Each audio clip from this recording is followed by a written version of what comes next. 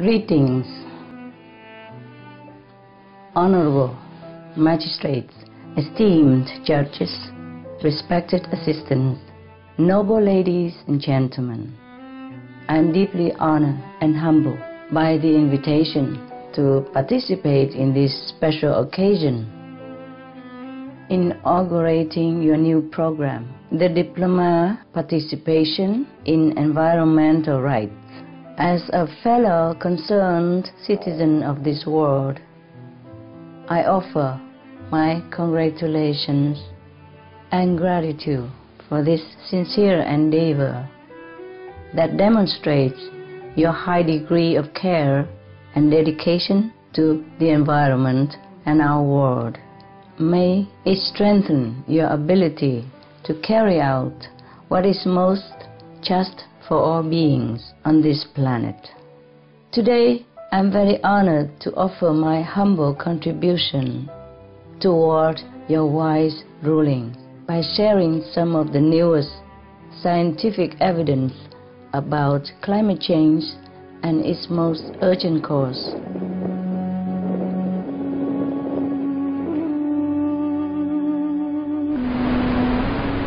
A. Climate effects and threats. We have signs of imminent crisis are evident in all corners of the world.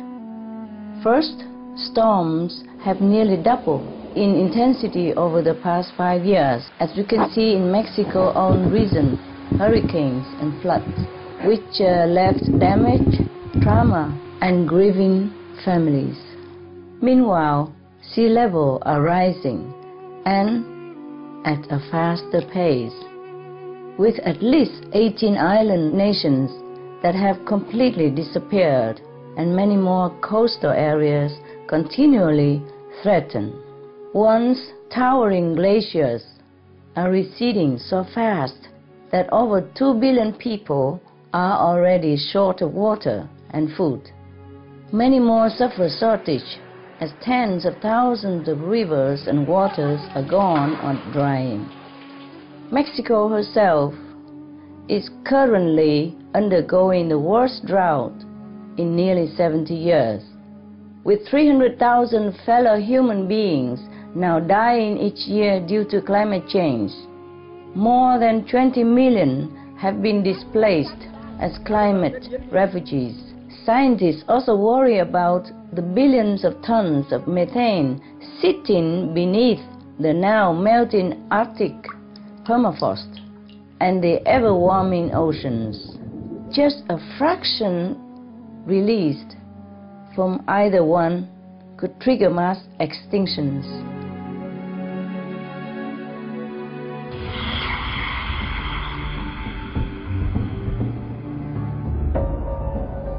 B. The cause. What causes these damaging changes? It's not cars, ships, or planes.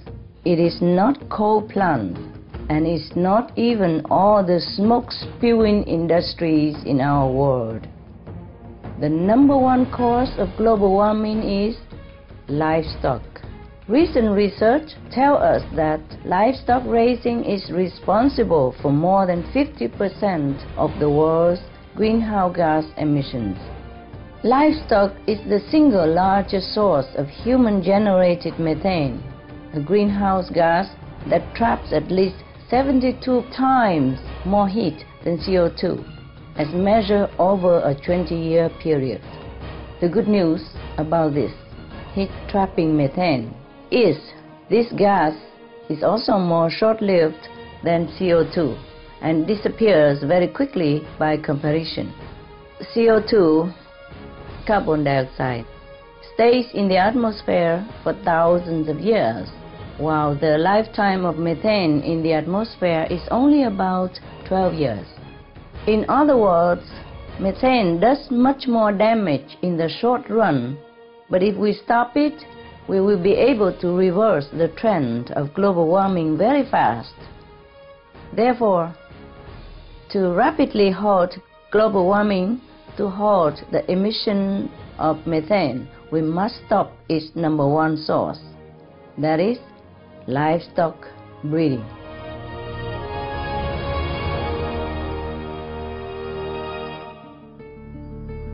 C. Livestock. Now we talk about livestock. Livestock raising is responsible for countless adverse environmental effects, each of which further aggravates global warming.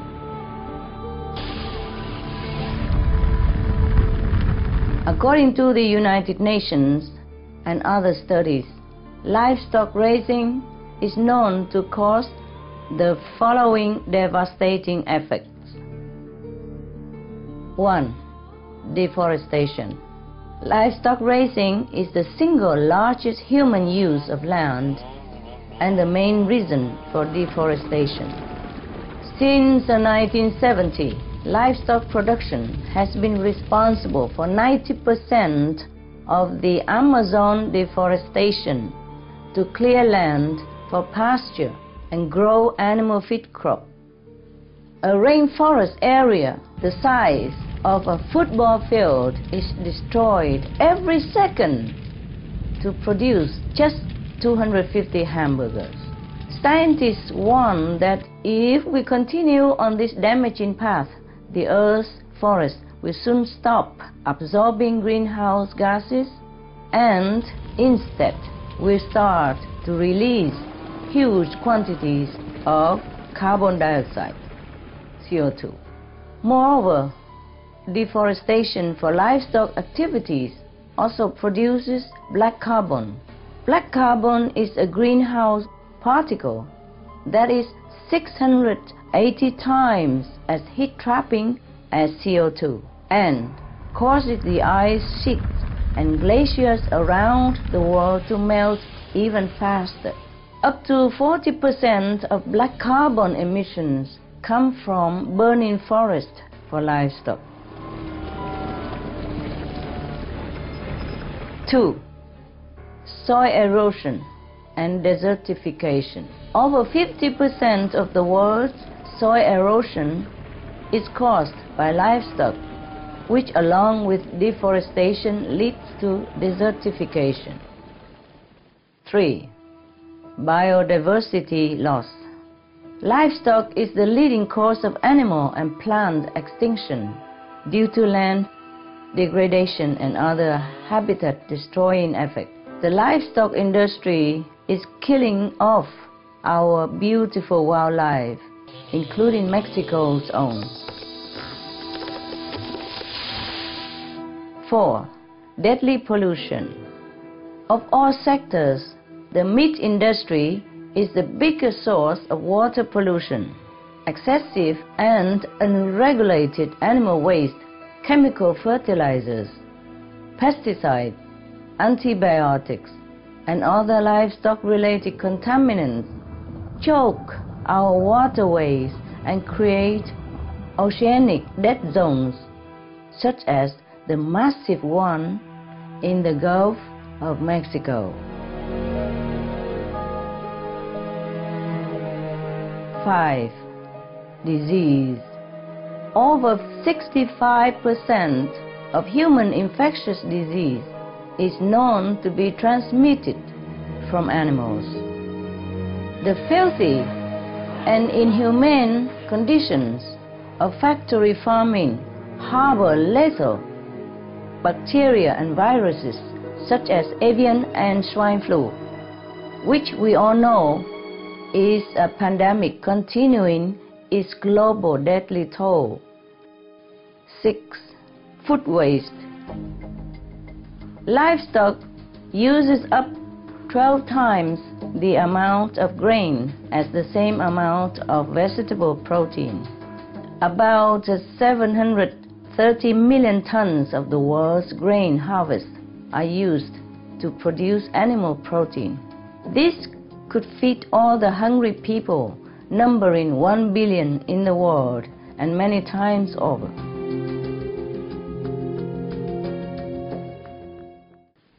7. Water waste.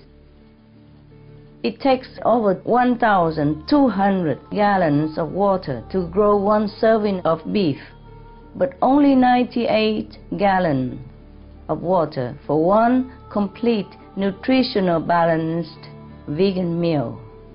While 1.1 billion people lack access to safe drinking water, we waste 3.8 trillion tons of precious clean water each year for livestock production.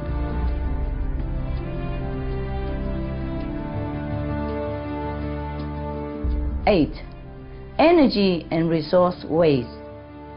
Animal products require 8 times as much fossil fuel energy to be produced compared to vegetable products. A study found that meat and dairy production in Mexico use the most agricultural supplies and resources in the country, and this is reflected elsewhere around the world as well. All the evidence speaks so loud and clear. If these resources, land, water, and grain, were turned instead toward the direct support of human life instead of livestock, what a different world we would have. Respected climate scientists, including Dr. James Hansen of NASA, Dr. Carlos Nobre of Brazil's National Institute for Space Research, and Dr. Rajendra Pachauri, head of the UN Intergovernmental Panel on Climate Change, IPCC, all have stated that reducing meat consumption or becoming vegetarian would be an effective solution to global warming. That is, we have to live an animal-free lifestyle, a compassionate lifestyle. Now, I will present just some of the many benefits of a vegan organic diet.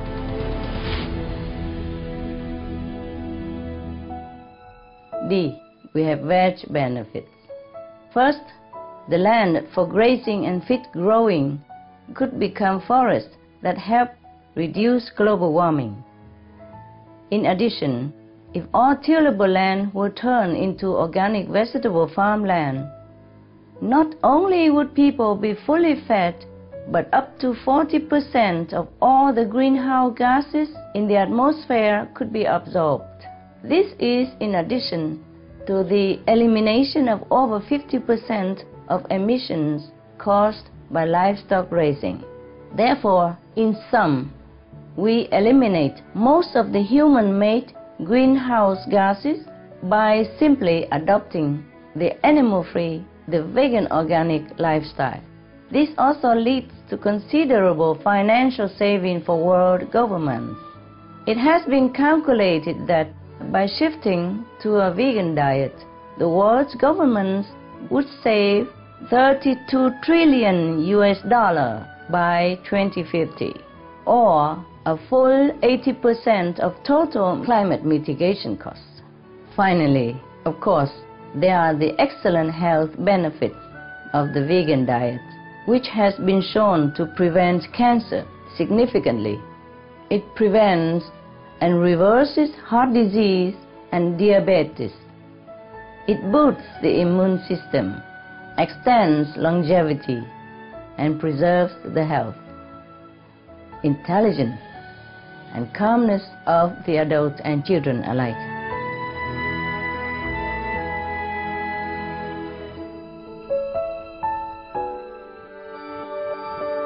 In closing, honorable sirs and madams, the great country of Mexico has always looked toward advancement in her environmental actions and are planning to be at the forefront to combat climate change and protect the world. The Mexican Constitution even states that all persons have the right to an environment appropriate for their development and well-being. Bravo! At this most urgent time for the planet, I beseech your honorable graces to please help your country and our world spare lives from the impending global warming calamity. If you don't, there will be too massive a catastrophe, too immense a suffering upon people, families, the children, that our conscience might never be able to bear it. I can only honor you with the truth when I say that we must become vegan to save our planet. We cannot wait for the sustainable energy and green technology to be available and used by everyone. It would be too late. I call upon the courage of all council present with the authority and power vested in you. May you lead your co-citizens toward the noble, virtuous, life-saving, and planet-sustaining path. Thank you for your attention. God bless you all. God bless us all. God bless Mexico. Muchas gracias.